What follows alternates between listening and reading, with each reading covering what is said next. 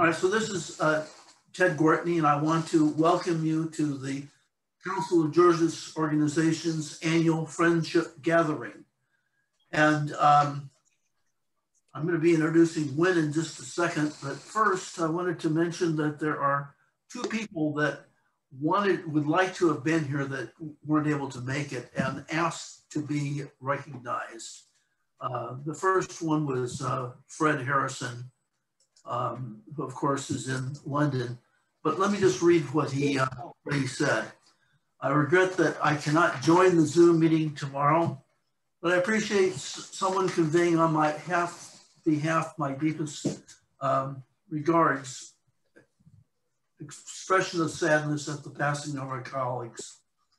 I've heavily relied on my colleagues for the work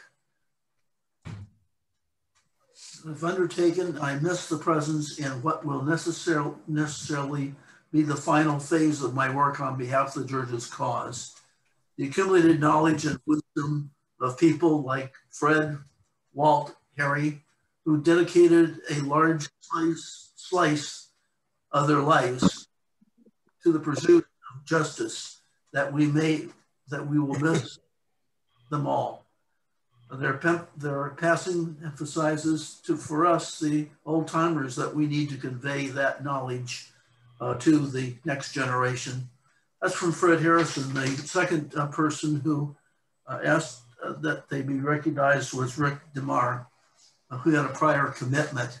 And he's sending his deepest respect to those who kept the Georgia's tradition alive over the years. At this point, I would like to introduce our hostess, our mistress of ceremony, as we're calling her, Wynn Achenbach. Wynn is the treasurer of the Robert Schachenbach Foundation. And she comes from a late blooming grandchild of three Georges. I knew her grandfather, Walt Carter, very well. Weld produced the 10 Tread series books on resources and economic development that were used by Georges in the 60s. And so that's her grandfather. And Wynn is known for her websites, Wealth and Want, thesingletax.com, and What Would Jesus Tax? So Wynn, it's turned over to you to talk about and to eulogize our departed members. Okay, I won't take up a lot of time. I've been looking forward to this event and this chance to see all your faces, because I miss the face-to-face contact we have each year at CGO. But we're remembering 4 people we've lost in the past year. It's been a tough year. Mason Gaffney died a year ago Friday. It seems ages ago now. We lost Harry in November, Paul Justus in January, Walt in May, and Fred in June. Each of them were people we saw with some regularity at CGO conferences. For me, those conferences always felt like a reunion of cousins, not blood relatives, but of people of like spirit. And I look forward to that. My life has been enriched by knowing each of them. I'd like to start with Fred Foldvary. Nick, and I'm not seeing faces right now.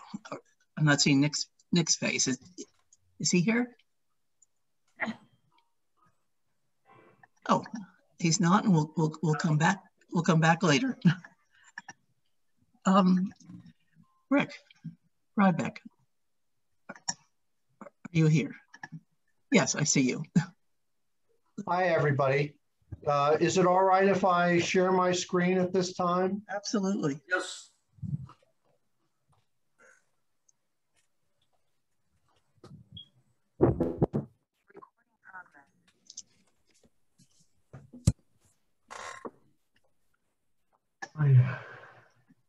So I hope people are seeing a slideshow. Are people seeing slides? Yeah, we're seeing a lot of small pictures. Thumbnails. Hello. You see? We're seeing thumbnails. Oh, you only see thumbnails? Right. Yes. Okay, I have to stop the share and start it again.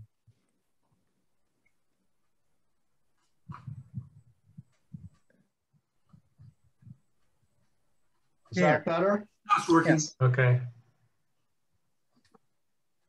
So let me just, these are our pictures that will scroll of Dad while I talk a little bit about him. Dad saw goodness and God in almost everybody.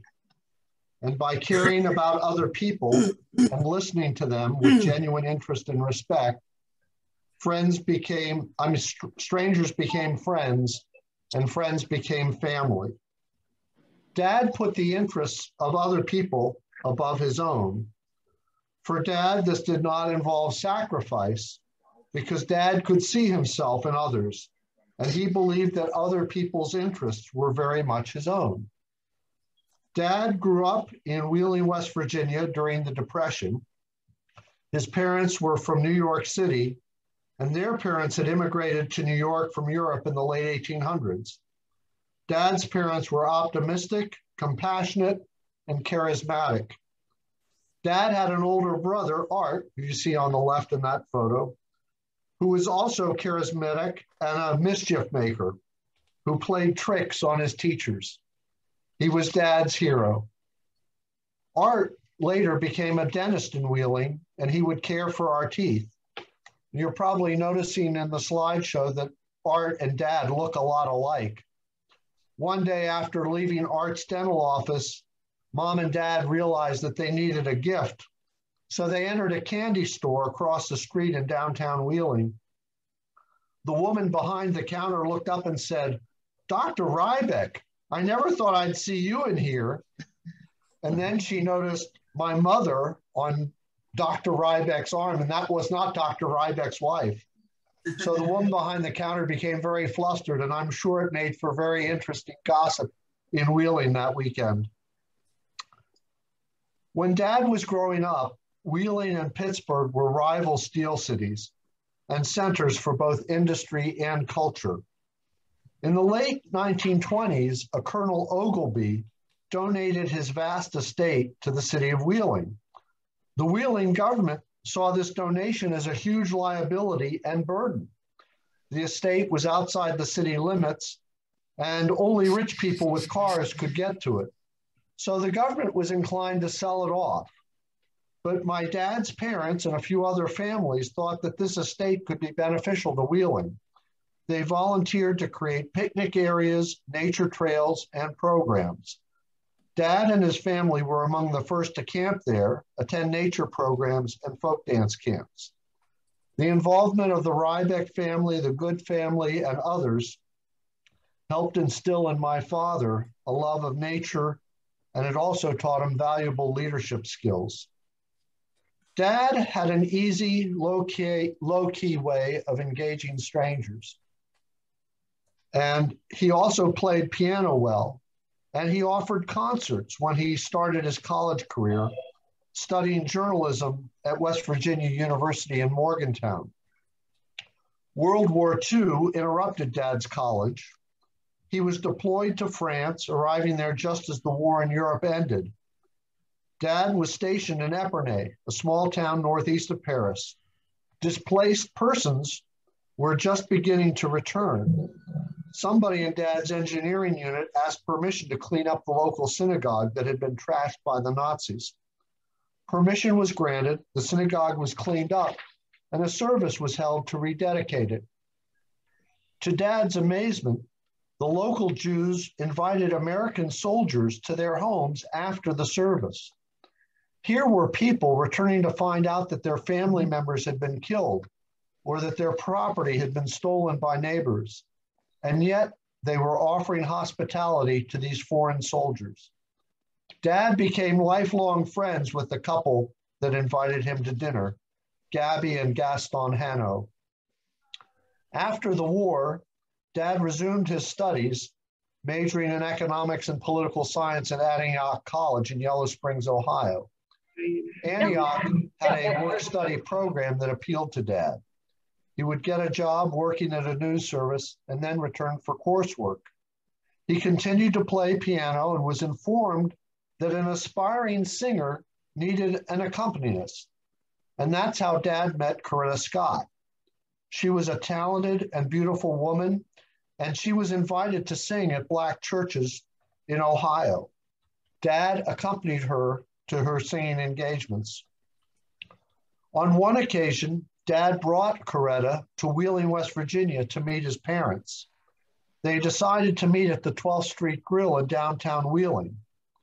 When they arrived, the manager said that Coretta would have to eat in the kitchen. My grandfather, Walt's father, said that this was unacceptable, and they left. They called up to Oglebay Park, where a folk dance camp was underway. Was dinner still available? Well, as it turns out, dinner was over and had been put away, but the Rybecks and Miss Scott would be welcome to come up and eat. So Dad and Coretta and his parents went up to Oglebay Park, where they ate in the camp kitchen while the others danced. Because of their different backgrounds, Dad and Coretta experienced this event very differently. Dad felt that it was a triumph of conscience by refusing to give in to the demands of the 12th Street Grill. Coretta, as she wrote in her autobiography, noted that she ended up eating in the kitchen and therefore felt she was not accepted as an equal. Dad and Coretta may have had other misunderstandings as well. Apparently, they discussed the issue of how to raise children in an interracial family. Dad thought that this was an interesting philosophical discussion. Coretta may have felt that it was more personal.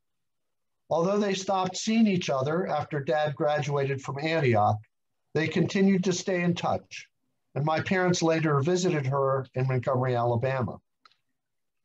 After college, Dad took a trip to the Galapagos Islands. Well, actually, he took a trip. He intended to take a year to go all around South America and study political economy there. When he was in Ecuador, he heard about the Galapagos Island and a Navy mail boat that went out once every few weeks. So he took the Navy boat out to the Galapagos Island, and the boat didn't come back for 3 months. Dad had a wonderful time in the Galapagos with the few pioneering families who were there, and it's one of the highlights of his life. After his return, Dad worked briefly for a newspaper in Columbus, Ohio. Then he got a job with the Dayton Daily News. While in Dayton, Dad met Erica Schulhoff. Mom was an elementary school teacher who was about to leave for a new job in California. They liked each other, but assumed that they would spend only a short time together before Mom departed to the West Coast. But as it turns out, Dad was a Jewish guy who had just had a rough breakup with a Catholic girlfriend. And Mom was a Catholic girl who had just had a rough breakup with a Jewish boyfriend. When it was time for Mom to leave, they realized that they really cared for each other. And Dad inquired, "How does Mrs. Rybeck sound to you?" And that was his proposal. Mom and Dad's love for each other, for us kids, and for their extended family and friends has been the primary source of nutrition for my life. My childhood was amazing. Mom and Dad taught us to appreciate nature, music, learning, and other people. As a family, we pulled crabgrass, planted flowers, mowed the lawn, cleaned the house. We would visit my mom's aunt and uncle in Yellow Springs, Ohio. My mother's aunt was very stern, but very loving.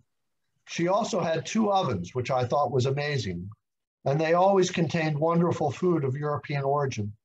We took magical trips to Wheeling, West Virginia, where we spent time with Dad's parents, with Dad's brother, Art, Art's wife, Sylvia, and their 5 kids, Chick, Dan, Blanche, Abe, and Ted. We were also introduced to our aunts and uncles in the Good family and the Wishnu family. As a college student, I learned that I wasn't actually related to Uncle Larry Good, and I informed him of my discovery. Uncle Larry responded, he said, "Well, we're not relatives, we're lovatives."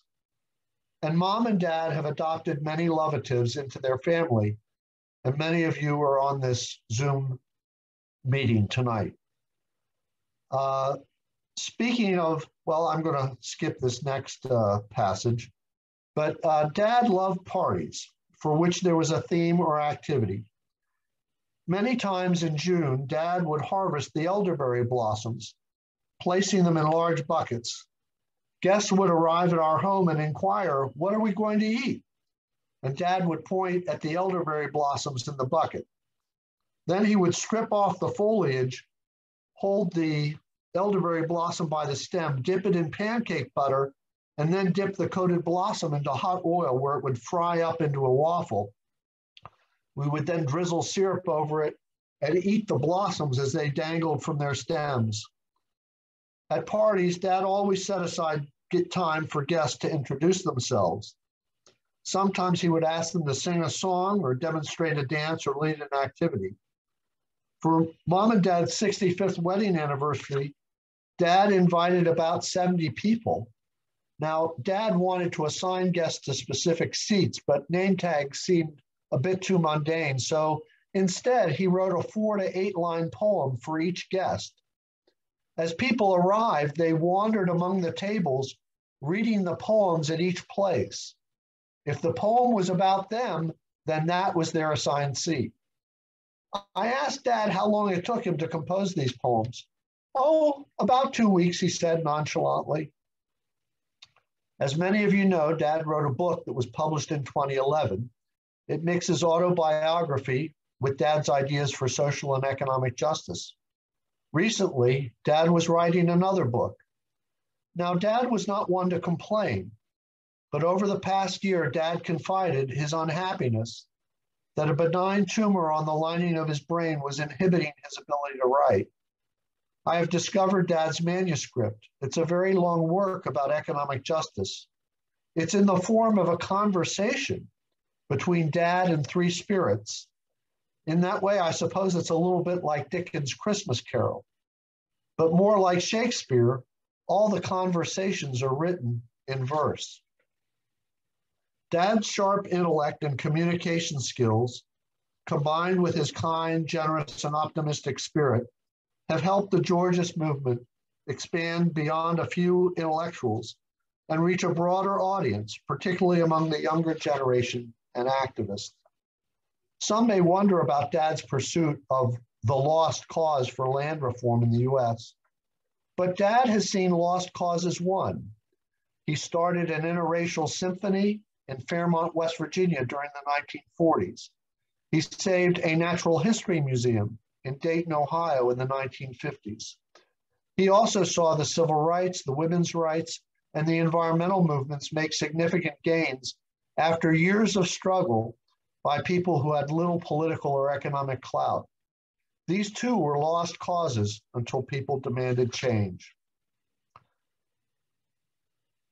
Dad wasn't perfect, but he was about as close to perfect as you can get. He inspired me, he coached me, he loved me and celebrated me. I'm very lucky that I got to spend so much time with him, but I'm selfish and I wanted more.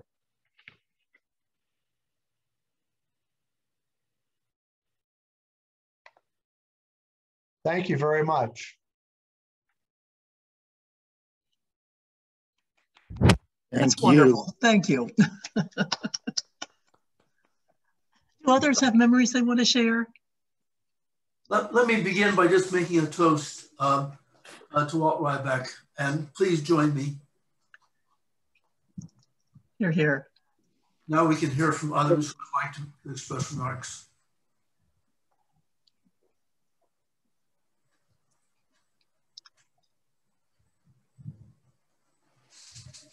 I think it was Walt's just gentleness of spirit that drew me to him. There was a lot of wisdom, but the gentleness of that man and sweetness. And I think when I describe someone as a sweet man, that's about the highest praise I can give. And he certainly fit that category.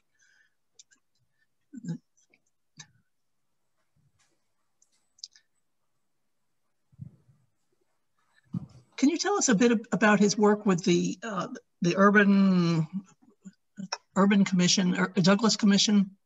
Well, Dad was a newspaper reporter, and he was an editor at the Dayton Daily News, which was owned by the Cox newspaper chain. And in 1960 or thereabouts, the Cox newspaper chain chain needed a bureau chief in Washington, D.C. So Dad thought he was taking a promotion by coming here because there was an increase in pay, but the price of housing and groceries was so much more expensive here, it ended up being like a pay cut. But he ended up here in Washington, D.C., and in 1967, he joined the National Commission on Urban Problems as an assistant director. The National Commission for Urban Problems was headed by former Senator Paul Douglas. And Senator Douglas had an affinity for Henry George and gave Dad a portrait of Henry George to hang above his desk. And Dad helped the commission edit its findings, and those findings were published in a book, I think, in 1969. So Dad worked for the commission for two or 3 years, 1967, 1968, 1969. And then the commission itself was dissolved and he went to work for the Urban Institute, where he edited other people's scholarly work so that it would be intelligible to non-academics. Can you explain the Douglas Commission to those who may not be familiar with it? Well, as many of you know, there were a lot of riots during the mid-60s. And so President Johnson appointed this commission to try to figure out what was wrong with cities, what was going on that was wrong, and what could be done to correct it. So the commission held hearings all around the country. They talked to government leaders, they talked to community activists, and tried to figure out what was wrong and what could go better. The findings were published, and surprisingly, property tax reform is highlighted as one of the important tools that could be used to make cities work better and to thwart urban sprawl and to promote vital city centers. But as with many commissions, the report sits on a shelf and gathers dust. Tell us about the Center for Public Dialogue. So after the Douglas Commission dissolved, Dad went to work for the Urban Institute, where he was an editor there for several years. Then he worked for Congressman Henry Royce from Wisconsin.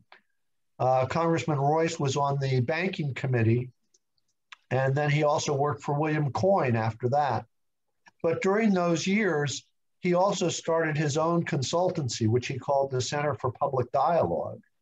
And he took on clients and did work primarily related to property tax reform. Some of the interesting things that I remember was that early on, there was a county in West Virginia that they wanted to build a new school for their kids. And so they wanted to float a bond, and they were not allowed to float a bond because the bond underwriter said there wasn't enough assessed value in the county to support the bond issue. And a lot of people were kind of amazed because the county was full of coal. And so it had to be very valuable. How was it possible that there wasn't enough assessed value to support the bond issue? So they hired my dad to investigate. My dad went to the county assessor and said, where do you get the value for the coal under your county? And the assessor said, well, we get it from the coal company. So my dad went to the coal company and he found the person at the coal company who was in charge of the assessments and found out that the value for the coal in the county had stayed pretty much the same since the 1920s. Now we're talking, I think we're now either in the late 60s or early 1970s. And when my dad was talking to the coal company assessor about this, he said, well, it's interesting that you're asking about this. I don't think anybody had ever talked to him about it before. He said, here in the company, we're kind of split about what we should be doing with these assessments. Some people in the company think we should give the 1920 values because those values are really low. And so we can just sit on the coal while it goes up in value and, make money by keeping the coal in the ground. But there are others in the company who think we should state what the market value is And these people think we should do that because that would force us to mine the coal and put people to work and get the coal out of the ground. So the company had a kind of split personality. Now, as it turns out, the speculator side tend to carry the day. And so but that was one of the first projects my dad worked on with the Center for Public Dialogue. There were other projects as well for Shaw and Back and others. He produced a film called A Tale of Five Cities about Pittsburgh, Harrisburg, Scranton, McKeesport, and a few others. And I think that gives you a little flavor of what he did. Thank you. And I understand Ed wants to speak. And I'm not seeing Ed on here.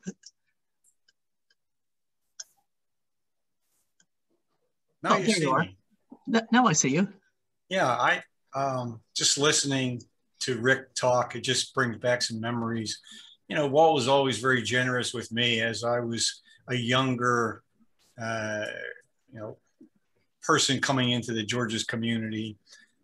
He and I co-wrote a paper somewhere along the lines. I can't remember. I think it was on affordable housing, but I don't remember exactly. But when I retired from Fannie Mae, maybe a year or two after that, I arranged for a meeting with Senator Paul Kanjorski, who represented Northeastern Pennsylvania. And I called Walt and asked him if he would be willing to come into Washington to Senator Kanjorski's office with me. And we went in and we gave him a real pitch.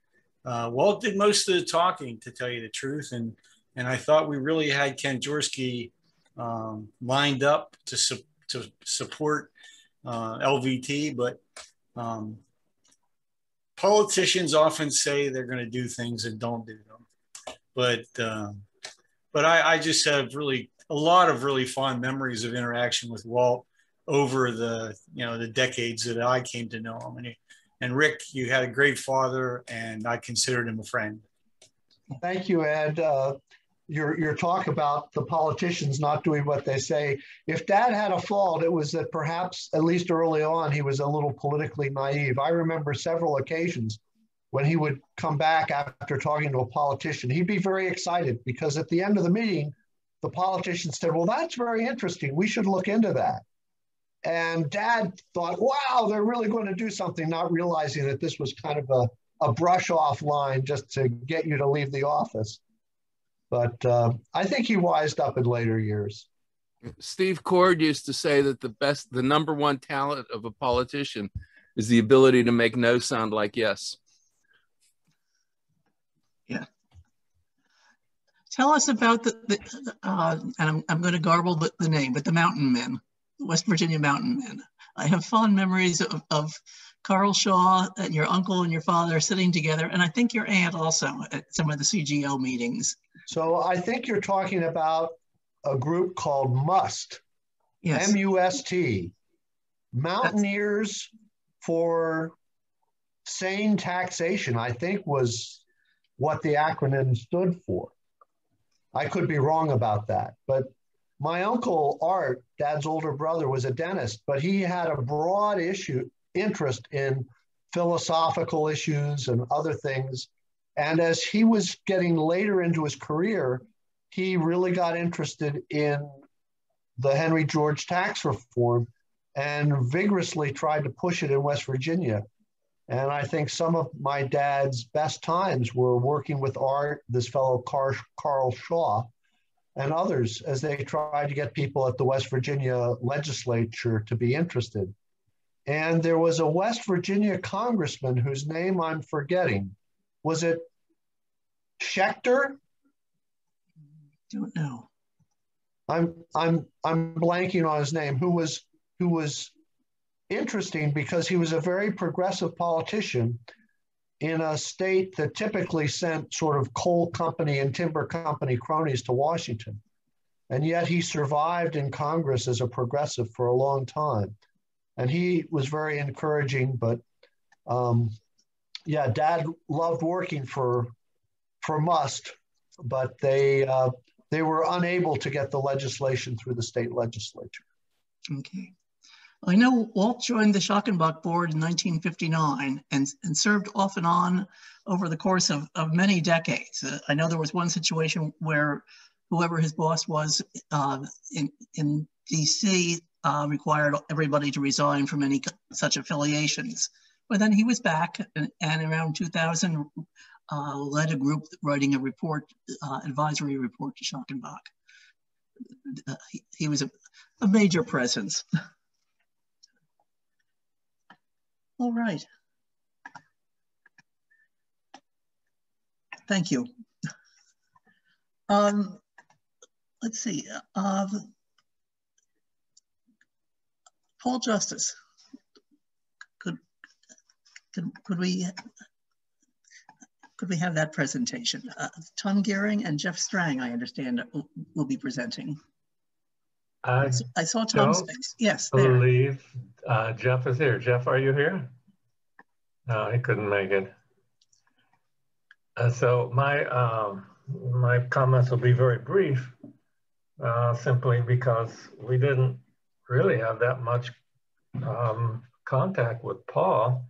Paul lived in Salem, and of course we are based in Portland, and it wasn't very often that we saw Paul, very seldom, but he joined our meetings every month and was always, Paul was always very helpful.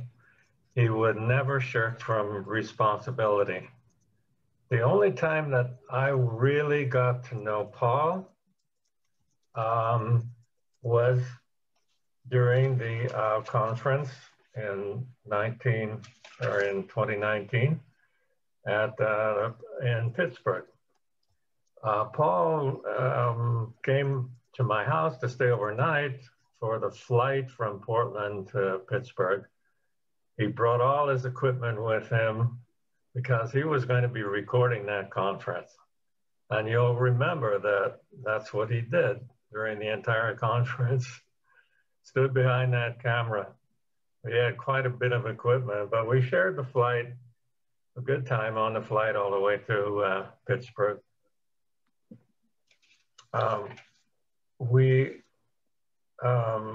In Pittsburgh, we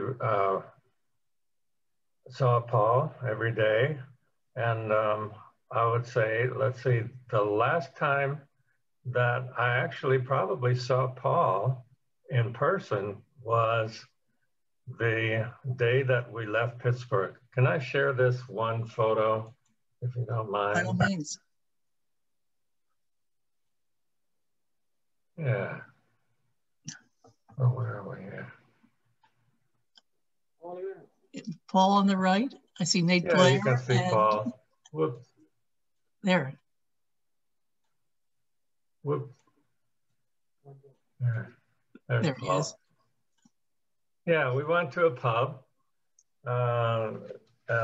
just before we took the flight back, and with us there was Nate Blair, Nellie DeVere, and Paul and myself.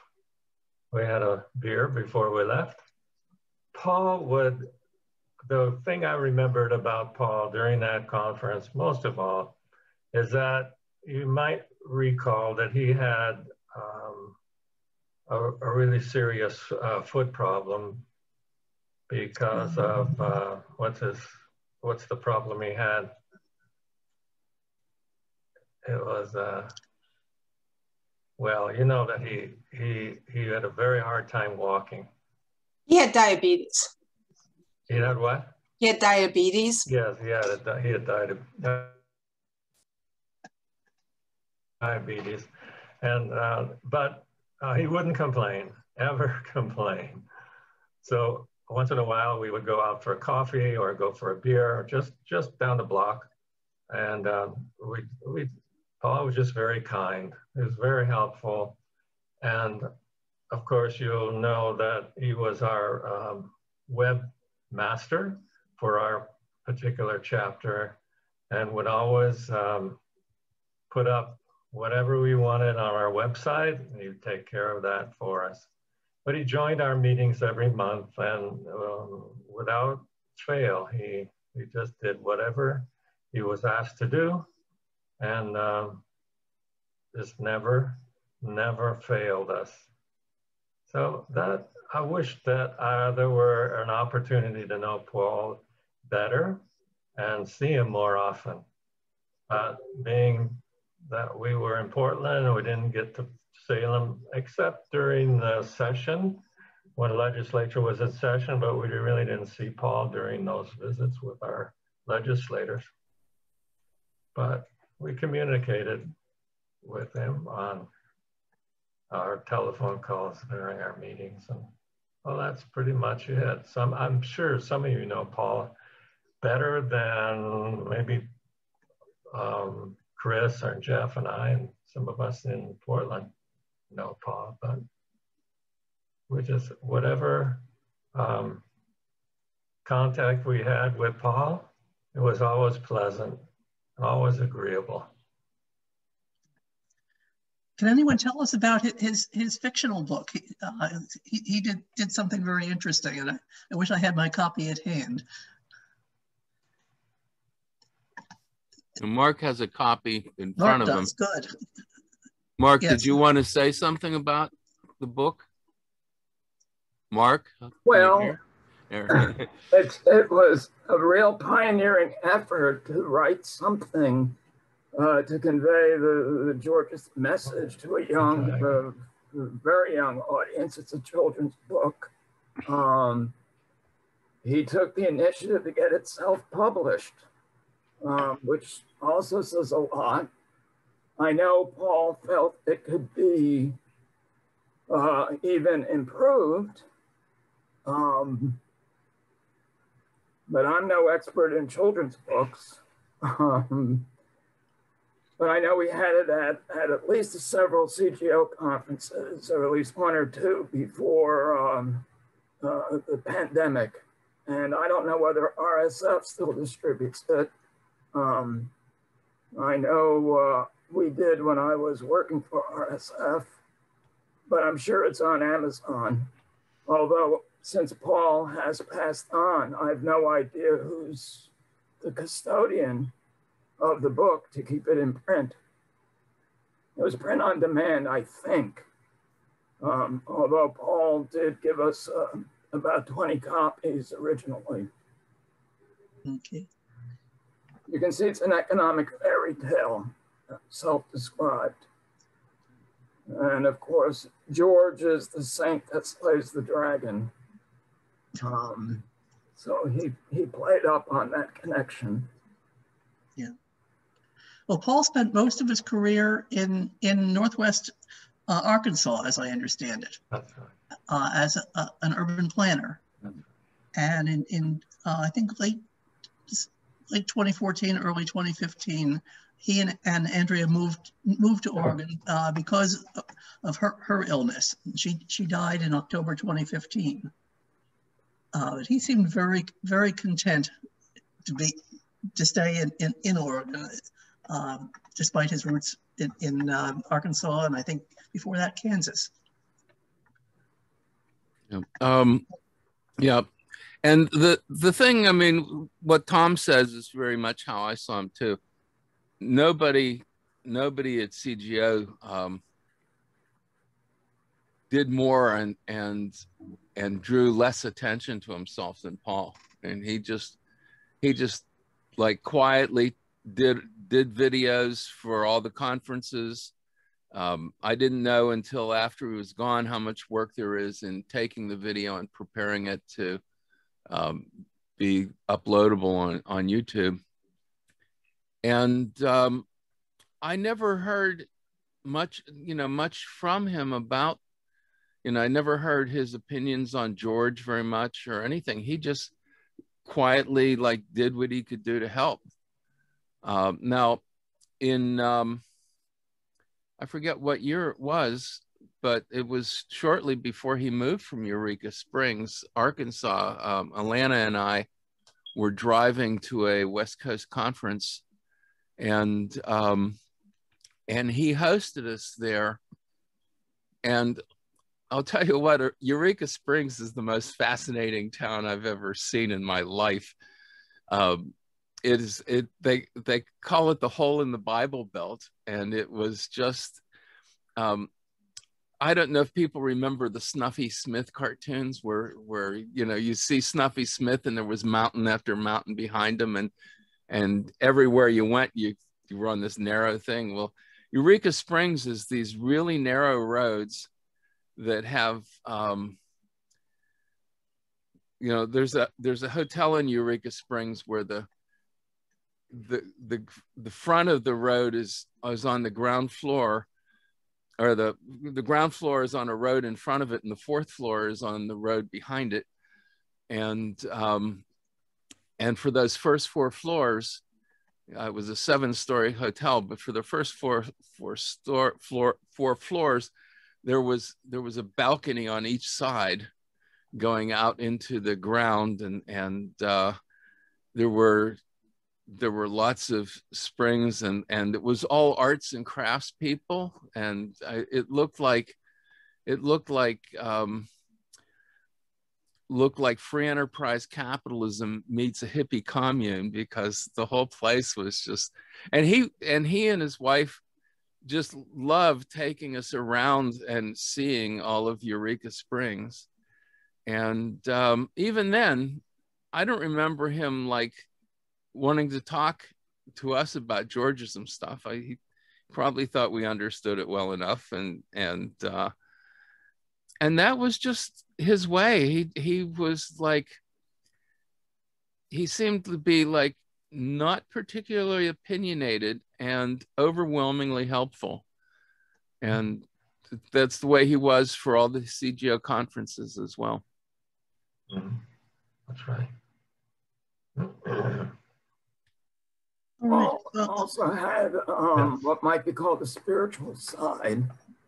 I remember having one long discussion with him, and I don't remember all the details. It was sort of very liberal, open-minded, sort of nature-oriented spirituality. But he strikes me as a person, maybe because he was reserved, did not announce his presence at every encounter, got a lot done. He was more a doer than a talker. And I don't know, I say that with a bit of humility, which you cannot say without presumption. So I really treasure Paul as someone who did what was needed. I'll leave it at that, and I certainly miss him. Yeah.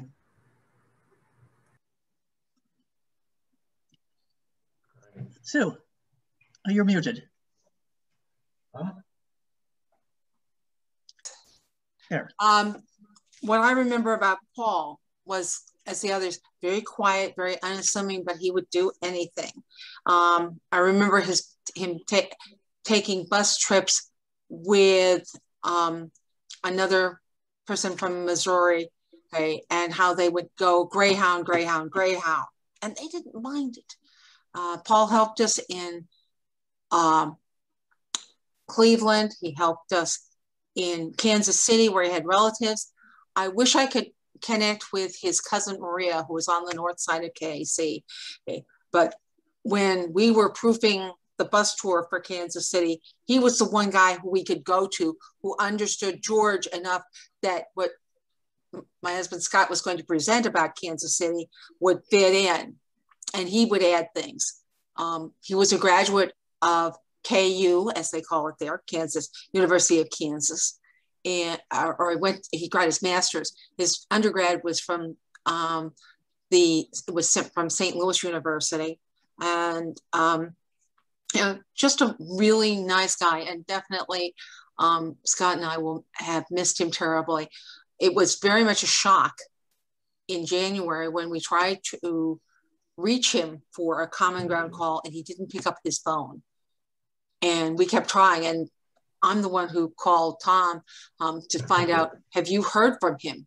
And they people from the Oregon chapter actually called and did a wellness check. And that's how we found he had died. So thank you.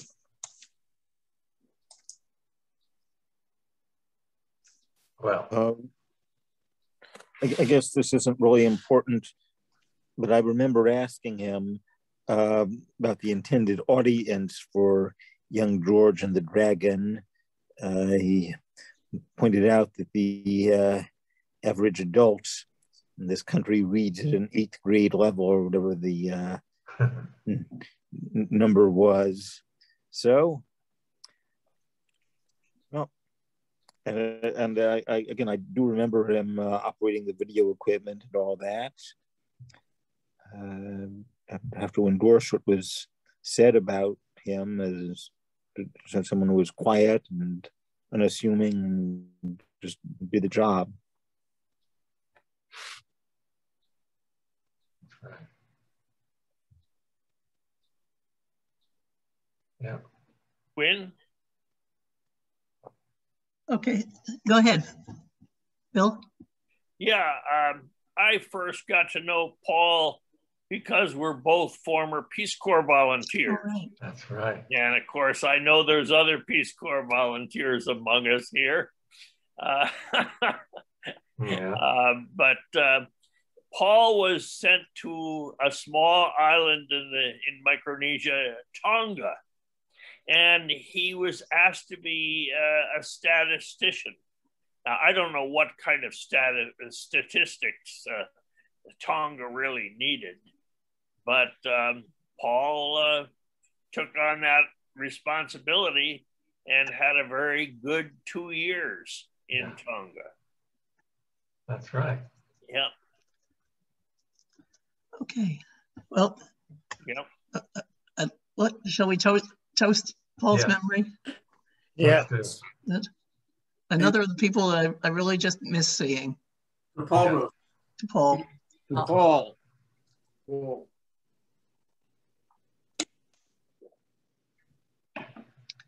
Ed? Hello. Would you like me to talk about our colleague, Harry? Please. Yeah. What can I say about Harry Pollard? Harry Pollard was never in the background quiet, not as long as I knew him. And I can't remember exactly when the first time I actually met him in person, but I had heard a lot about him even probably a year or two before I actually met him. Well, I don't know if all of you know his basic story, but he definitely wasn't born in the United States. He had an East Coast accent, but it was an East Coast of Britain. Harry was born in London or in the area. I don't know exactly if he was born in London, 1923. And he was very much involved in radical politics, liberal politics in England, did a lot of corner, I don't know what the exact term for it is in England, but went into the public arena where he got onto the steps and gave speeches and talked about the things he believed in. He somewhere along the line ran into single taxers and became, just deeply engrossed in Henry George's ideas and attended the Henry George School in England and taught there for a while before he decided that for basically advancement reasons, he would leave England.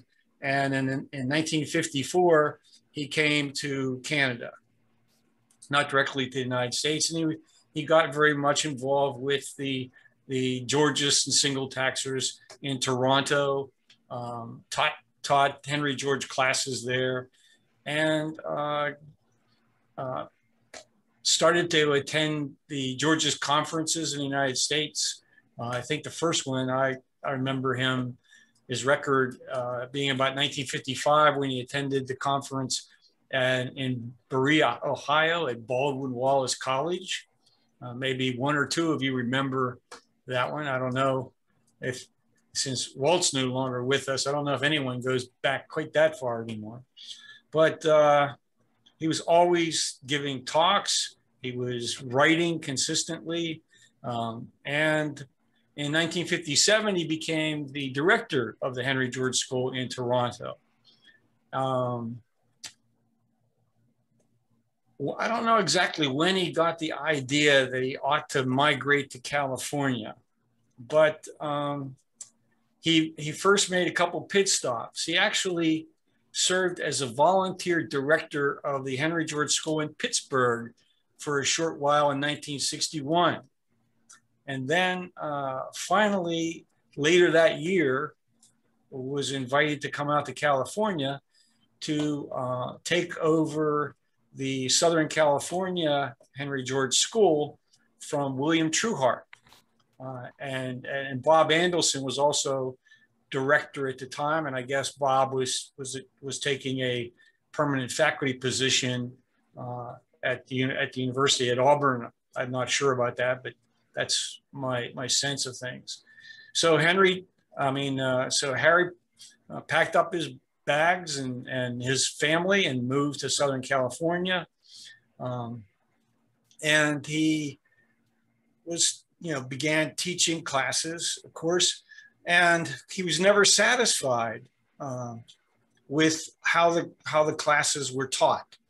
The program that was developed as a Socratic program by Oscar Geiger and others was constantly being refined over the years, but Harry found that not to be particularly effective in inculcating people with the deepest vision of Henry George.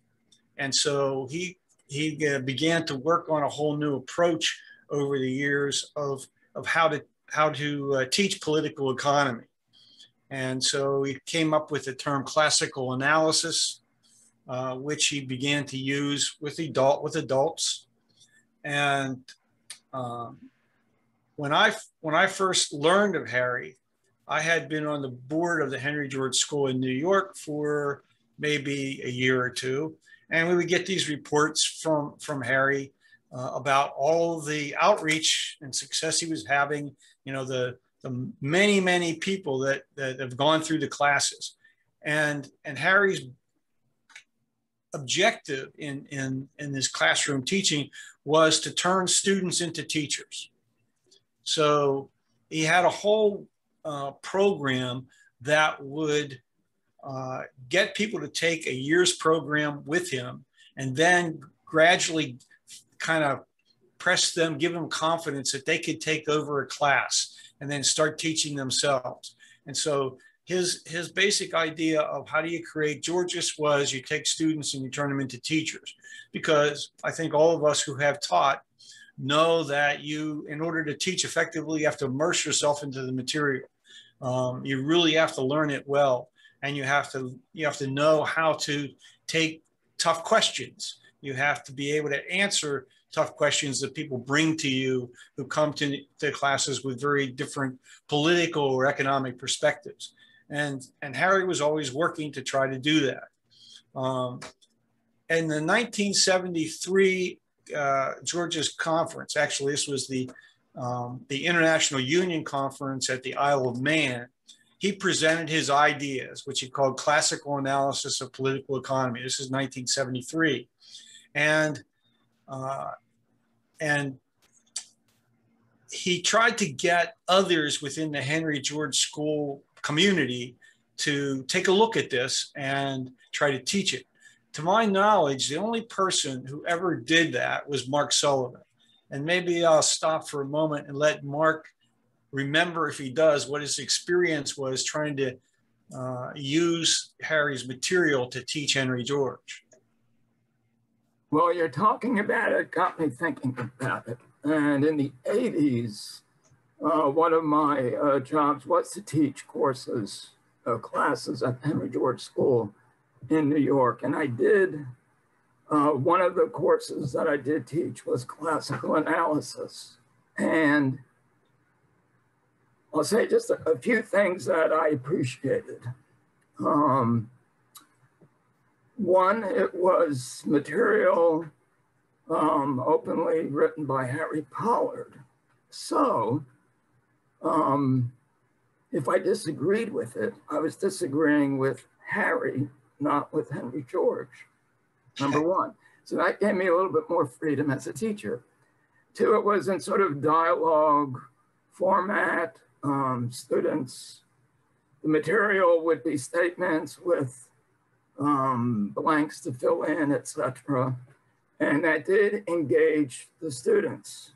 It was a bit, it was an attempt at being interactive before that became, I think, a really big thing.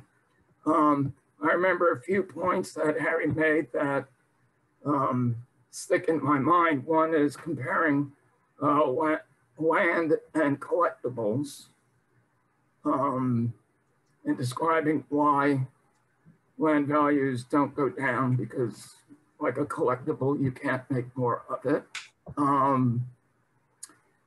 His definition of rent as the sum of the advantages minus the sum of the disadvantages. People seem to get that. And also his analogy of the hotel as an analogy for a community where the public infrastructure, such as the elevators, you don't pay for every time you get on an elevator. It's paid for out of your room rent. And I thought it was a very good teaching platform. And I was friends with Harry. We bickered on certain things. I thought it was kind of silly to say, well, the rent collected should be just could be just thrown in the sea. That seemed a little wasteful. So I did have an early friendship with him, and that may have been partly fed by using his materials. And I don't know where they are now. No, I'll tell you where some of them are. I have them online on the SCI website. A couple of people have asked for a photograph of Harry, which I'm going to try to pull up. Do I have screen sharing capability already? Yes. Okay, let me see if I can find a picture of Harry.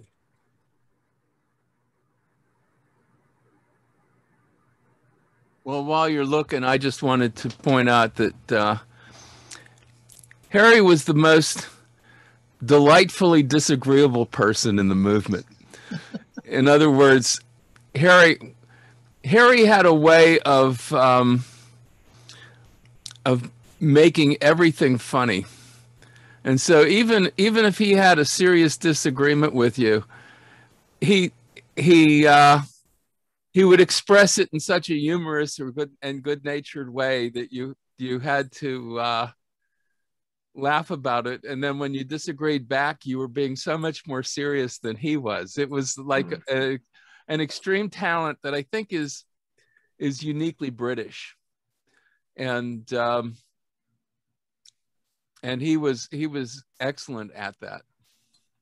Are you seeing Harry on your screen? Yeah. I say that seems to be his favorite shirt. Well, I can't imagine him without that shirt. Now, here's where the story of Harry's education work, it gets a little bit interesting, and you can understand the context when I go through this. In 1979, the annual conference was in San Francisco to celebrate the centenary of Henry George.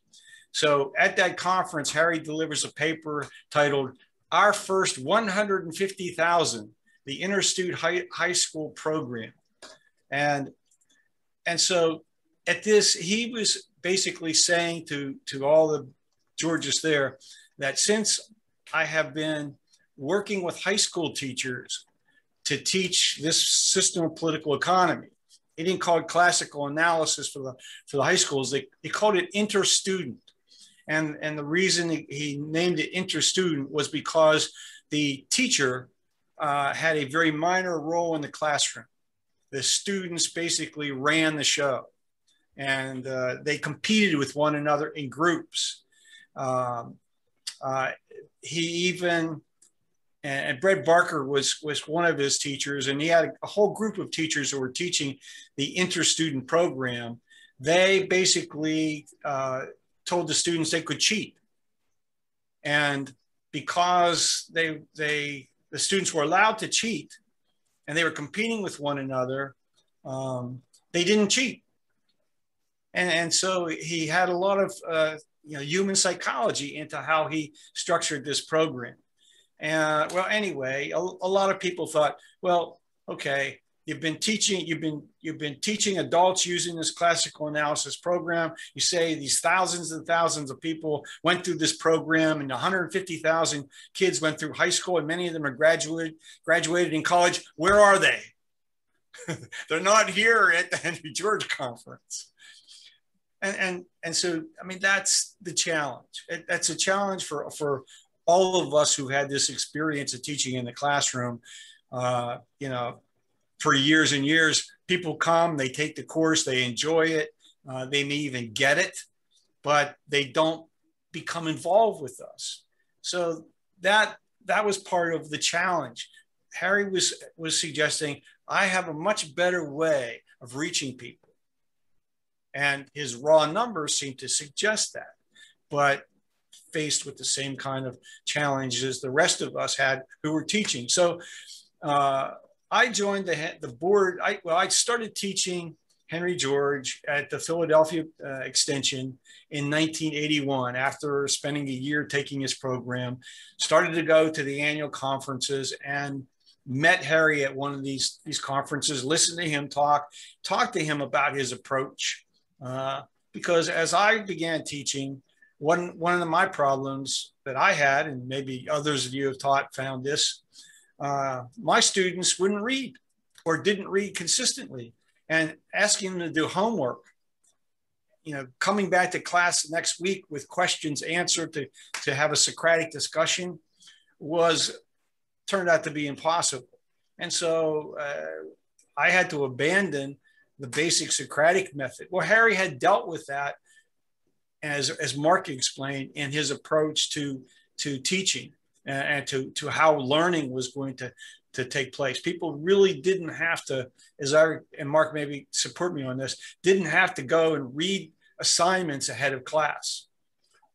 But still, he made it very interactive.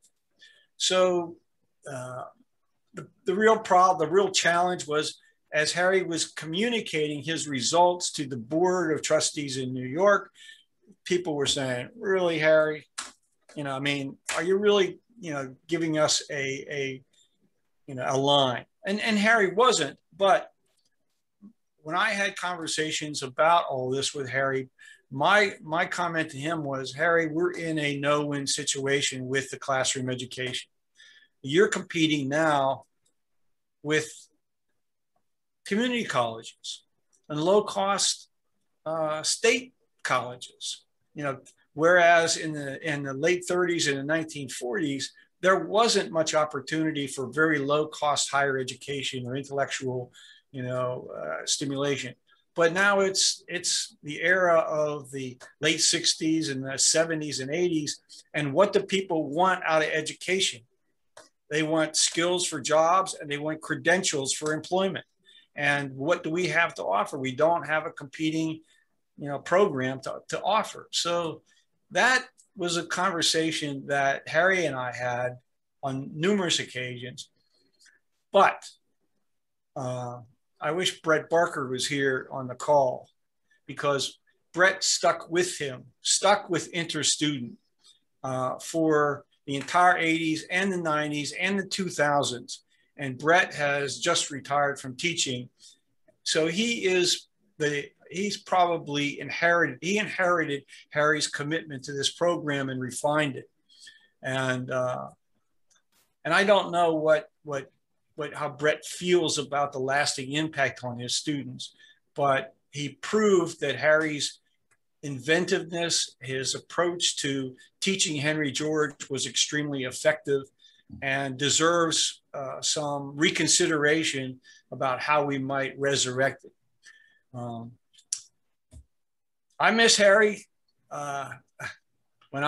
One year on business, I had to go to a management retreat in Marina Del Rey. And Harry came in to have a beer or two with me in Pasadena, and Brett came with him. And we had a lot of conversations about the status of the Georgist movement, about the school and education and personalities and everything else. And so I would say I learned a great deal from Harry. I always, from almost the first I met him, I considered him a friend. And I certainly sorely miss his robust enthusiasm and his insight, intellect, and his wit. And so with that, I'll let others share your experiences of knowing and being with Harry over all the years. I just want to add a note of appreciation for Harry's use of the term classical. Because I know he was attempting, I think, accurately to put Georgia's political economy within the context of classical political economy. And I think that was a worthy attempt. I think it was quite accurate. And as we know, we Georgists have endless discussions about why we should not call ourselves Georgists. Classical political economy has been abandoned, and we are partly, at least, waving the banner and keeping the torch flying for classical political economy. And a word to our departed Lindy Davies, attempting to update it and upgrade it to handle 21st century issues. And maybe there's a way to keep, to piggyback on this work that Harry started. Can I break in here? You remind me, Mark, of the characterization of Georgism by philosophers. Philosophers, many of them are aware of a perspective that they call left libertarianism. And the two fundamental assumptions of left libertarianism are that people have rights to themselves and all people have equal rights to the earth. Now, what could be a closer description of Henry George? So when I'm talking to academics, I often say that I'm a left libertarian. And many of them know what I mean by that. Hear, hear. Now, I remember Fred's, Alana, go ahead. Oh, me? Yes. Okay, I guess Ed mentioned the Henry George conference in San Francisco, I think it said 79, and that was about when I first got involved, so that must have been my first experience of Harry. He certainly had a delightful champagne personality, always joking around, always flirting, really a lot of fun guy. Also a contrarian, liked to argue the other side. One time I sent him a fairly high-profile California environmentalist that I had made some inroads towards getting this person to have insights and understanding of Henry George. So I thought to connect him with Harry. So they met up, but I understand Harry spent the whole time trying to convince them that nuclear power was environmentally safe. That didn't go over too well as a way to build a bridge to the environmental movement. So I still found Harry wonderfully delightful, but unfortunately from then on, I never did find a very effective way to work with him while I was education director at the Henry George School in Northern California. But, you know, each to their own, but I think it does speak to the importance of our being able to build effective bridges to many of organizations and movements that really could and should be our natural allies. So bless you, Harry. So I met Harry in 1964, the year I graduated from San Diego State University and moved back to Los Angeles. And I had a lot of fun with Harry. First of all, just for background, I became a Georgist the year before in 63 because I was having difficulty in my economics class at San Diego State. And I found this sign that said, learn why we should tax land. I was a real estate major, one of the first real estate programs in the United States. And I read this sign, I said, these people must be crazy. There was the Henry George School. So I walked in the door to find out what they were doing, and they invited me to a class, and I took their class. And after taking the class, I was a solid Georgist and changed my whole life, my whole thinking about life. The thing about Harry is that Harry is a Georgist. He wasn't a land value taxer, he was a Georgist. And that's why he would say, you know, it's better to throw the money away that we collect from land rent. The important thing to do is to collect the land rent. What we do with it then is another problem, but let's collect the land rent in order to have equity, in order to have freedom, in order to have everyone partake in the benefits of living in the universe. Now I say that Harry was fun because first of all, I did take the classes from him, the 3 classes from him, and then I taught them also one time. But along the way, I would oftentimes have lunch with him and talk with him. And he was on the Harry Pine National Radio program every week.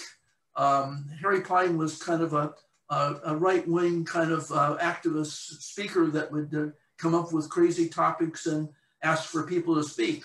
And he would also often get he and I on arguing things with Harry Pine. And are you thinking of Joe Pine?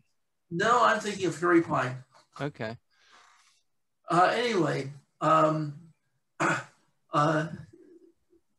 went on and on. We would go across the street to the University Club and there argue with the people there. But I think the most fun I had was in 1976. I went to the conference, which was in Montreal, Canada. And I had just become the assessor of Southfield, Michigan, just weeks before this conference. And when I got to the conference, the part of the theme was, well, how do we get people's attention? You know, we have a hard time reaching the media and raising attention and so forth. So Harry said, well, you know, we have a story right here. We have an expert that's just come from the riots in Detroit. And I thought, well, what's he talking about? He said, it's Ted. He was just there, you know. So he invited all the press in and we had this press conference. And they had asked me about the riots in Detroit. I'd only been in Detroit for a couple of weeks, but at least I was there so I could see that there were riots happening. And I do remember the blockades of highways and so forth. So I gave them my views about what was happening. And it made all the newspapers. And I still have those newspaper clippings. It was Harry's idea simply to take whatever he could to make action, to get people's attention. The thing I love the most about Harry is that he was a Georgist. And he was the Georgist that inspired me and made Henry George part of my life and his thinking part of my life. Thank you. One of the things I just remembered, I did interview Harry over email for a couple, actually it went on intermittently over about 6 months. I was trying to get him to tell me his full story. And he never really finished that, I'm sorry to say. But on land theory, many of you participated in land theory. Harry was always putting out these bombs. And in one of them that I found while I was looking up things to say about him, he wrote something on land theory. It says, is Ed Dodson a Georgist or a Malthusian?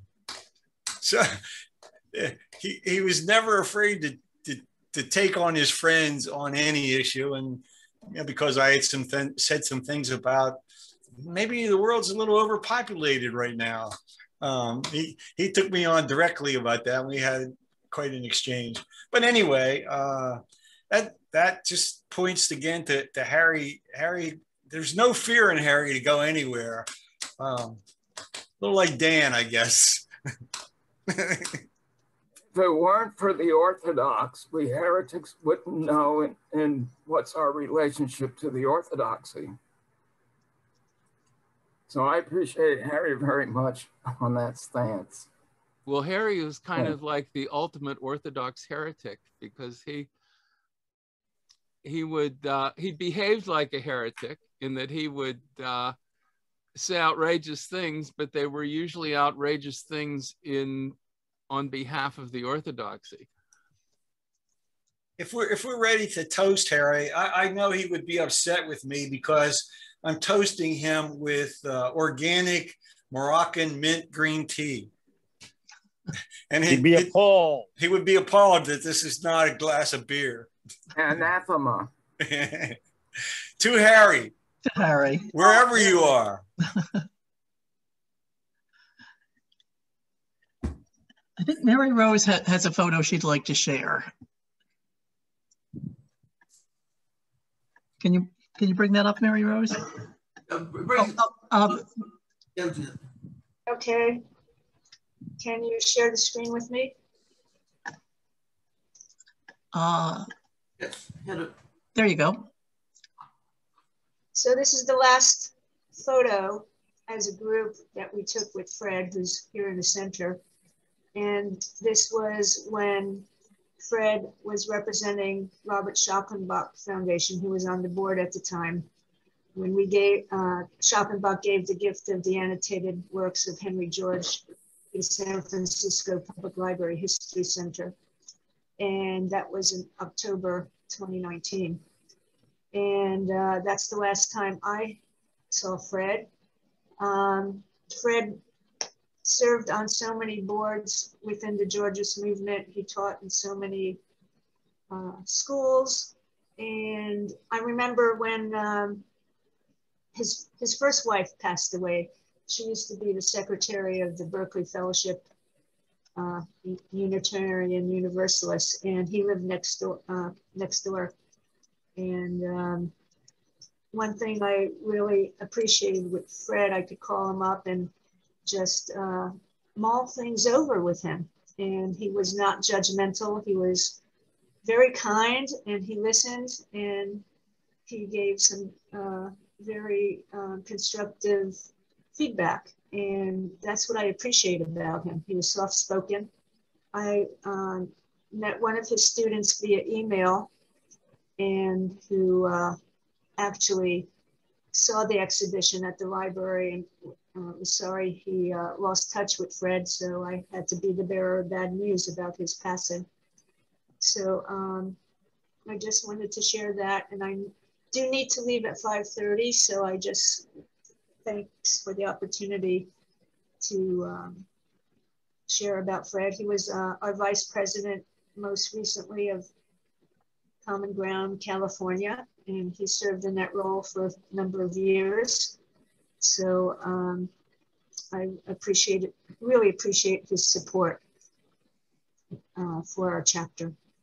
Thank you. Thank you. Thank you. Something about Fred and being soft-spoken. I don't know if people are old enough to remember this. You can look it up on YouTube. There's a guy named Wally Cox. He used to have a character called Mr. Peepers. And Fred Foldvary always reminded me of Mr. Peepers. And he said the most very logical things in a very soft-spoken way. And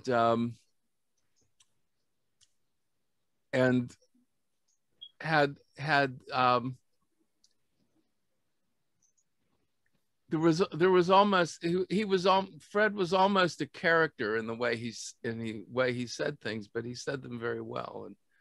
And Fred is probably our most libertarian of the Georges. He's the closest to the conventional libertarians and still the most Georgist, and that has helped a great deal because I always say the libertarians went right wing with Hayek, Rothbard, Rand, and Mises, and are not the libertarians they used to be.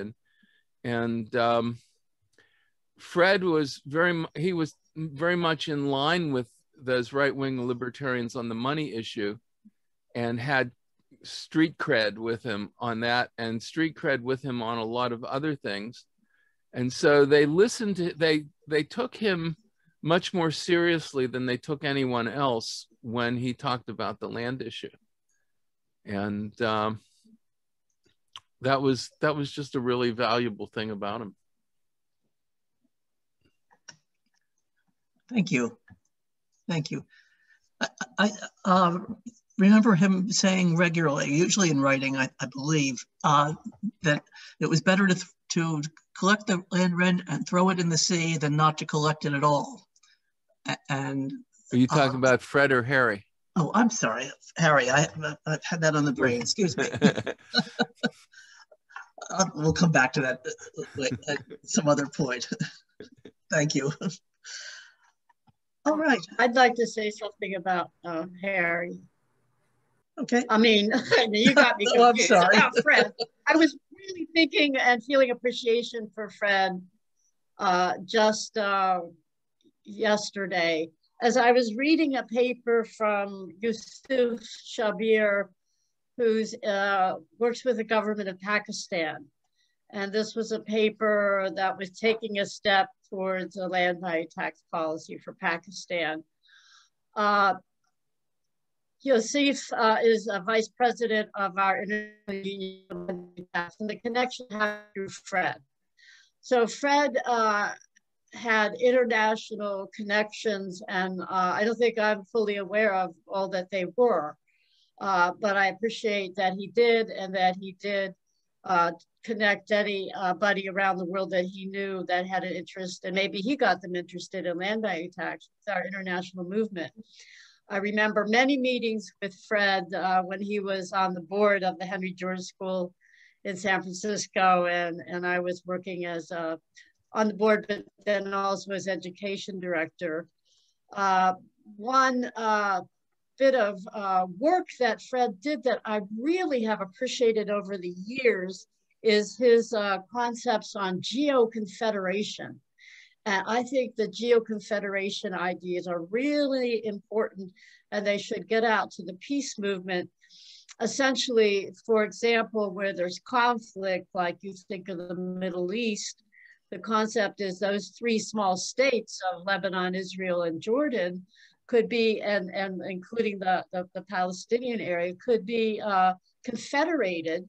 They would each have their distinct identities, but the Confederation Authority would collect the land rent, thus addressing the land problem that's such a, in any area of conflict, such a problem.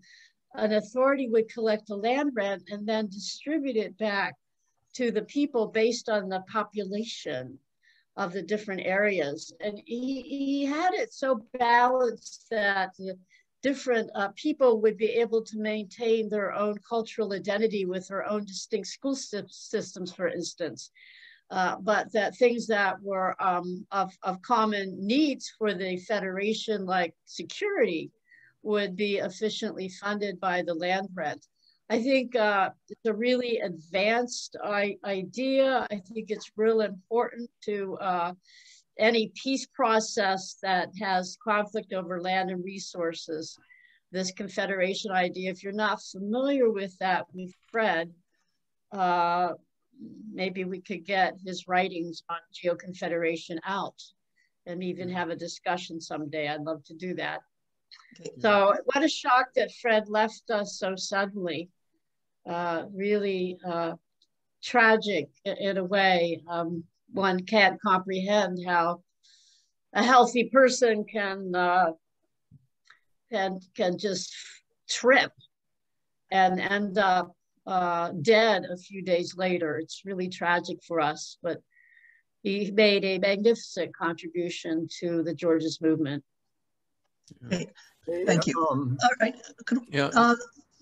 Nick Tiedemann is going to. Well, can I briefly say something that's right on what Alana said? It's just an example of Fred's thinking. If you had a conflict zone like Israel, that each person would pay his land rent, but he was free to. If you were Muslim, you might choose to send your school taxes to the Muslim school. And if you were Jewish, you could send your school taxes to the Jewish school. And if you were secular, you could send your school taxes to the secular school. So that anything that wasn't coercive, like police, because you can't have like, I'm a Muslim, I can only be policed by the Muslims. Obviously, if you're violating a Jew, you can't say, well, I can only be policed by the Muslims, or the Jew can't say, no, you have to be policed by the Jews. So he took the coercive monopolies aside from that, and everything else was funded by the choice of the taxpayer. And he couched that in the idea that the two major religions was Islam and Judaism, and then there was the secular option. I imagine you could have had a Christian option or other options in there as well, but it was like a really innovative thing. Thanks, Dan. Okay, I'd like to go to Nick Tiedemann. Okay, I didn't know Fred all that well. Somebody should tell us how he became a Georgist. I don't know that. I met Fred in January of 1987 when Jeff Smith organized a trip to Nicaragua, and I decided that I ought to go on the trip. And so a number of us went to Nicaragua to try to persuade the Sandinistas to become Georgists. While we were there, Fred would lecture the tourists, us, on economics at one point or another. And I said to Fred, your understanding of economics is at least as good as the graduate students I encounter. I really think you ought to get a PhD in economics. And so I pointed him to the program that seemed to me most appropriate for him at George Mason University, where he was indeed accepted with an assistantship so that he could afford to go. And 5 years later or so, he had his PhD in economics. And I brought him to my university for a semester because somebody had gone on leave and we needed somebody to fill in. And then he got a job at Santa Clara, where I believe he taught for the rest of his career. As Alana said, he had this very interesting idea of putting people together. Well, when I heard him give his version of combining Israel and Palestine, it was slightly different than the version that Alana gave. It was that within the combination of the Israelis and the Palestinians, there would be the social security system, a system of taking care of citizens, one for the Israelis and one for the Palestinians. But then when it came to things like the sewer system and the post office and things where your ethnicity didn't affect what kind of services you would like, then they would all share the same services. There was a very slight variation on what Alana said. He also had an idea that he developed of how individual communities could make their own decisions about what kind of services they wanted to offer. Now, this is an idea that is not unfamiliar to economists, but he developed in more detail than other economists had. He, as was said, he spoke in a soft voice and said very logical, if somewhat startling things, always very politely. And he was the treasurer of the Schalkenbach Foundation recently, until he died. And he contributed in many ways to many Georgist organizations. That's what I can tell you from my knowledge of Fred. Thank you. Thank you. May I read a brief excerpt from something that Fred wrote, and I, as a sort of zine publisher, published in 1985. Please. It was called A Geoist Manifesto, and it kind of encapsulates a lot of what we've been saying about Fred's very libertarian approach. These are just a couple of random quotes. Those who do not want to pay economic rent to the government could simply not be entitled to its services. Any individual landholder or community could secede from the government. What keeps corporations responsive to the stockholders is not the stock owners' ability to vote for the directors, but their ability to sell their stock and secede from the company. That gives you a bit of a flavor. I think I first contacted Fred after I read a copy of his early book, The Soul of Liberty. And I must have got it via Laissez-Faire Books, or that's probably where I got it from. They were the main distributors of libertarian literature. And Fred was very much a moralist or an ethicist. He was also very big on an international language, Esperanto. He was, at that time anyway, a proponent of that. Another thing about him that you might not know was he was a naturist or a nudist. And in the 1986 CGO-IU conference in Vancouver, he and I, there was I guess an afternoon where you were on your own. And he had wanted to visit one of the nudist beaches in Vancouver.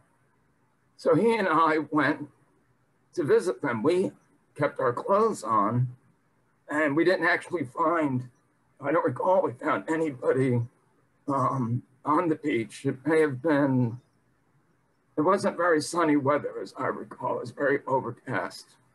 But Fred's real devotion to liberty is kind of revealed in that. And so anyway, I've known him for a long time. My experience with him as an RSF board member was he was not only the soul of liberty, but the soul of rationality and reconciliation. He was not, his personality did not have a shred of antagonism. At least that's my experience of him. And so I will miss him very much. Thank you. Any others? Please go ahead, Roy.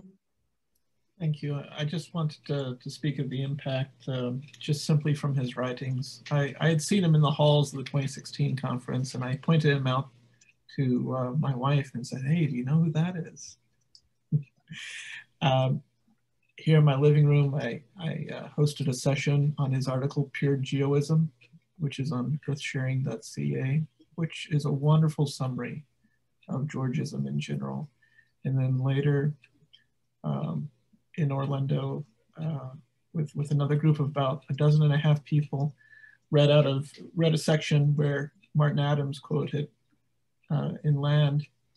And we were talking specifically about the Palestinian-Israeli issue. And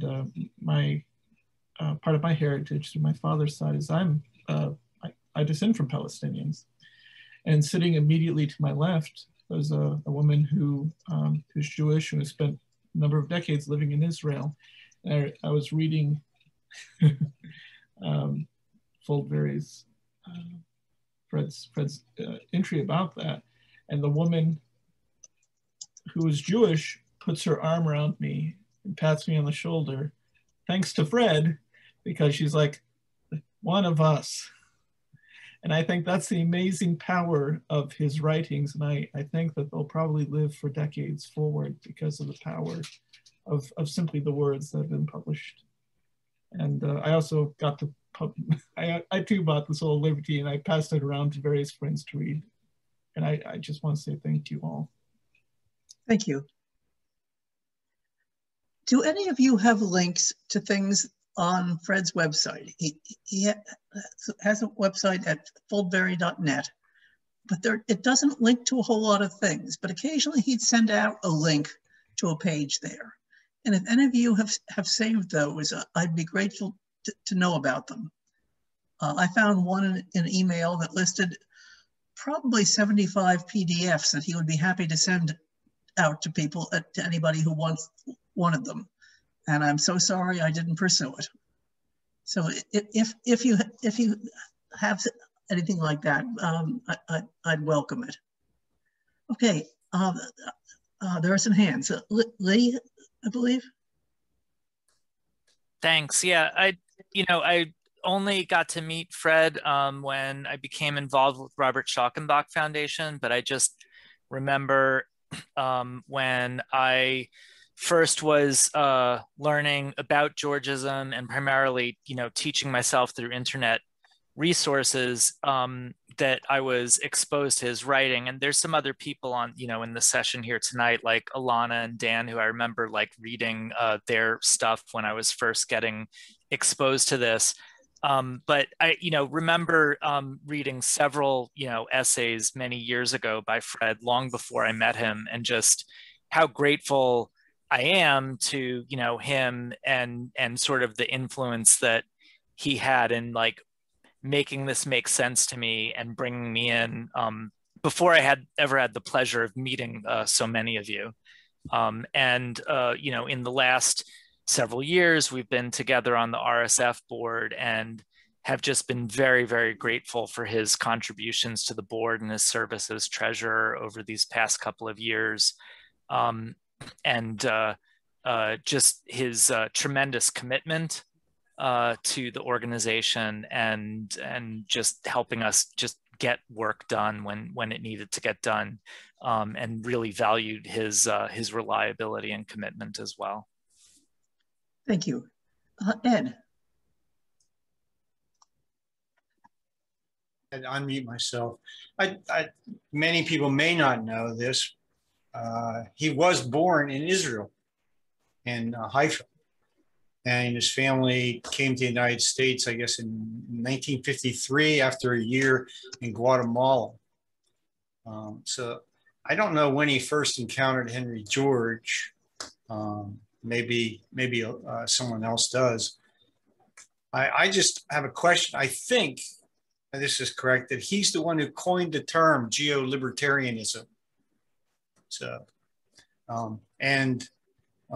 if you want to read, Fred's stuff, I have quite a collection of his writings on my website under his biographical listing. So you can, he wrote a lot for Land and Liberty, and there's quite a few articles there that are still, relevant, aren't time sensitive to read. Good, thank you. Dan. Yeah, he not only wrote, or he not only coined geo-libertarianism, but he more recently coined geo-anarchism. And he made the case that you could have rent sharing without government, that people could voluntarily recognize that they have that because they're holding land, they have a moral obligation to do something for the landless, either to pay, give them a share of rent or something. And he basically made the case that this could be done entirely without government. So he very much was building bridges to that libertarian. Even the anarcho-capitalists are kind of the extreme branch, and he was even building bridges to them. And a lot of them were responding to it. A lot of anarcho-capitalists hate government so much that they reacted badly to the concept because it was tied to government. And so Fred just cut that tie, and it worked for him.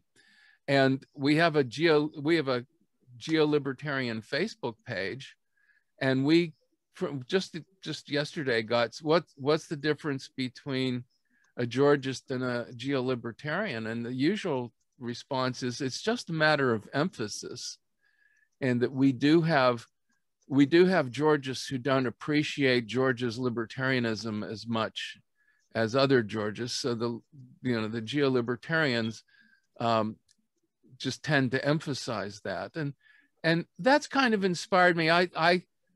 I start saying, okay, then we have people who are geo-socialists, and we have people who are geo-liberals, and we even have Winston Churchill, or geo-imperialist, because he wanted land value tax for the British Isles, and he probably wanted land value tax for other countries, but he had no compunctions about the beneficence of the British Empire justifying domination of much of the world. So I just said, okay, then he's our geo-imperialist. So you can have many other biases and still be Georgist in some ways. I'm sure if he were to confront Henry George directly, that George would take him to task for that, much as Mark Twain did. But anyhow, yeah, that all those concepts of separating George from, or separating Georgists who have other beliefs,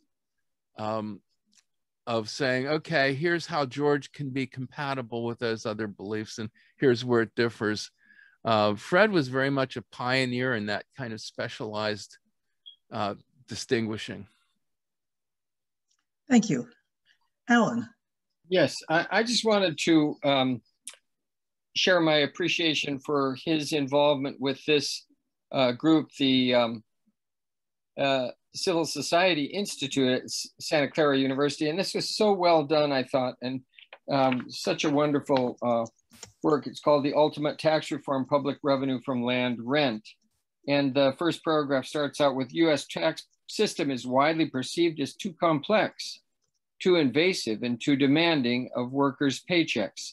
Taxes today claim a greater share of the average family budget than food, clothing, housing, and transportation combined. In 2005, the average American had to work 107 days to pay taxes compared to 44 days in 1930. And then he says, if land value is taxed, the land will not flee, shrink, or hide. A tax on land value has no deadweight loss. Anyway, I recently discovered that there's another civil society group in San Diego. And so hopefully they can carry on some of the work and some of this tradition. I feel Civil Society Institute is just what American society needs. Thank you. Okay. And that document in 3 different lengths is on the Schockenbach site under an introduction to Henry George. Excellent. Thank you. Brian, you're muted. Thank you, Wynne, and I apologise to Sue because I didn't flag that I was going to speak. I hadn't intended to, but especially after what Alan has just said, touching on deadweight loss, I think that's an area for us to go into. And like Ted Courtney, I'm a retired real estate assessor. We call them valuers over here in Melbourne. But I thought I'd have a go at assessing what I thought was our deadweight loss on a dynamic basis. And Fred Harrison printed that on his website. And over here, what I had done is I included the losses due to recession as part of the deadweight, which I think is valid. A couple of professors of economics here tell me I can't do that. But on the as an aside on Fred's site, Fred Harrison, that is, Fred Foldvary wrote, Brian's technique is quite correct and appropriate. I thought, yes, you know, because I'm sure it is. And we've actually done another technique altogether that shows deadweight loss to be in the order of twice the amount of tax levy.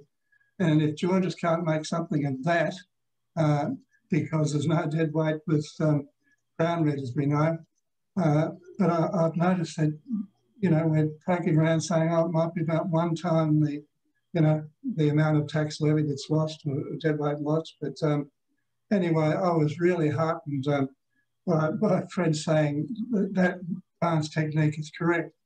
I met Fred when he came out here a couple of years, excuse me, a couple of years ago, and I took him for a drive around Melbourne. We had lunch together at a place over at Williamstown overlooking the beach, and we had a nice chat together. But my knowledge of Fred is very limited, but I certainly enjoyed his company, and maybe for selfish reasons, also like what he had to say on deadweight loss. Thank you. Thank you, Brian. Anyone else? Mark. If my memory serves me, Fred contributed to a book edited by another Fred Harrison, called Costing the Earth. And I think deadweight loss was included in that collection of essays.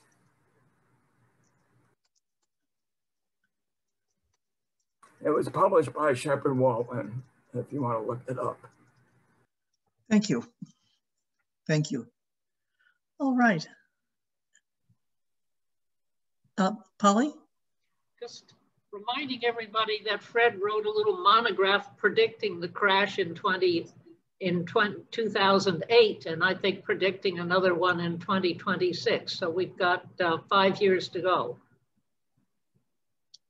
Yeah, I've been posting about that on my weblog, trying to warn people about that and going on record, so I'll be able to point to what I said when things actually go to pot. Okay. Another thing that I didn't fully appreciate myself was all the articles that Fred has contributed to progress.org. There may be too much online for any one person to read. But I myself will go back and to the archives of progress.org and see what Fred has posted there. Good, good. All right. Well, to Fred. We miss him. To Fred. Fred.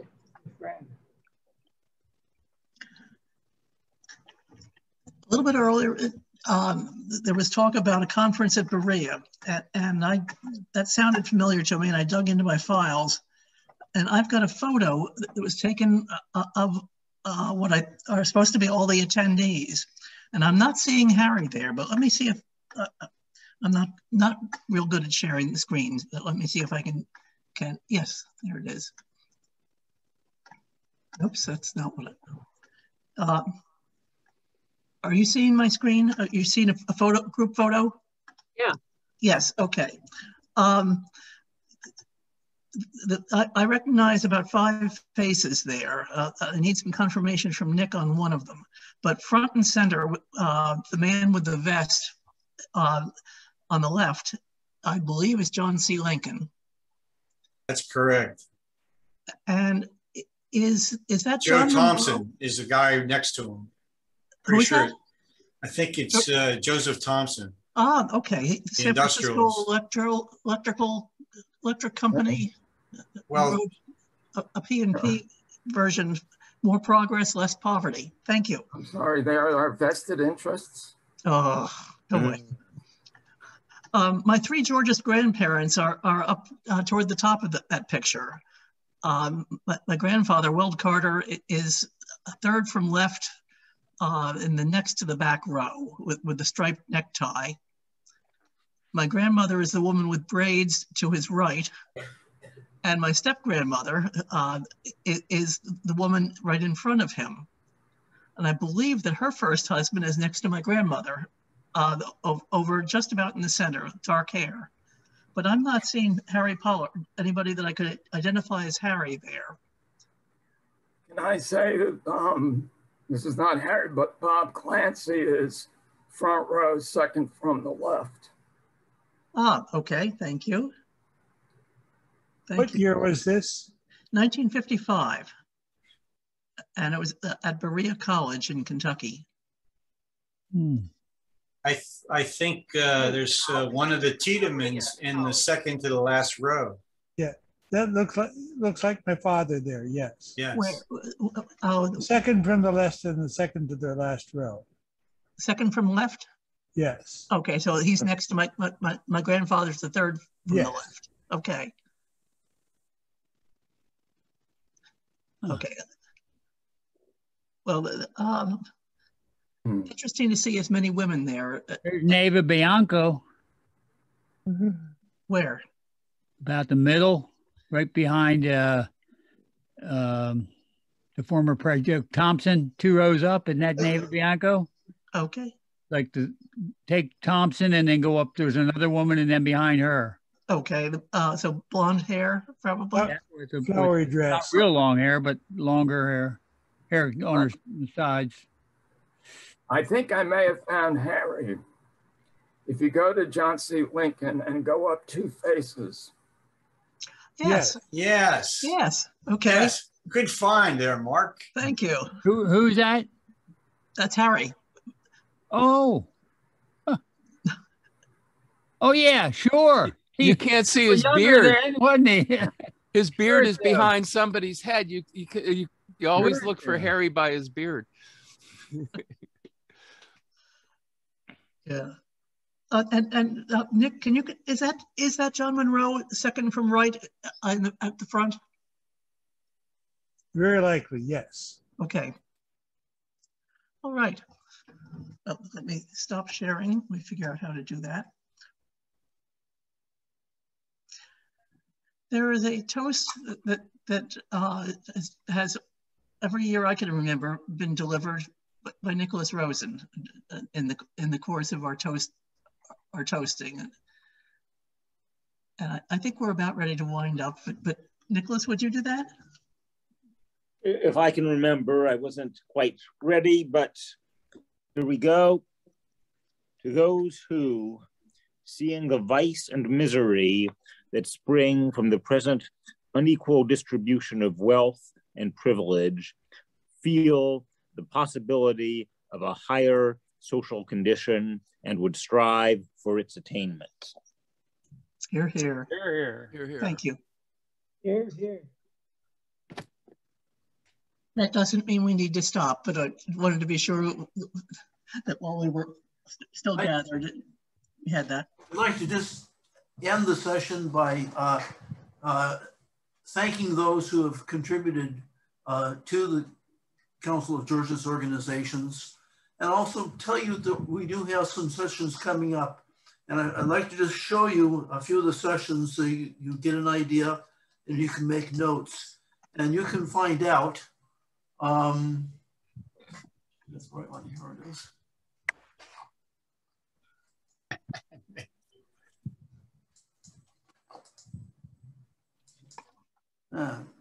Ted, while you're doing that, on my mind, since we've been airing our libertarian and anarchist linen, I want to thank Nicholas Tiedemann for a very early influence on me. I went to the School of Living that was being led by Mildred Loomis one summer afternoon in Maryland, and Nick presented a paper on his sort of Tolstoyan take on Georgism, using the term single tax anarchism.